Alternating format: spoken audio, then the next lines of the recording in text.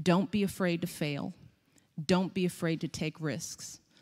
You know, you don't wake up one morning and you're suddenly who you think you want to be. You have to put some energy into it. So if hard work doesn't just appear, you have to practice hard work. You have to practice effort. Good things don't come easy. You know, with that effort, that's where growth is. Some of the best times in my life when I've grown, it's when I've done something hard, when I've overcome a fear. You don't realize that when you're doing it, but when you come out on the other side, you realize, wow, I've really stepped up.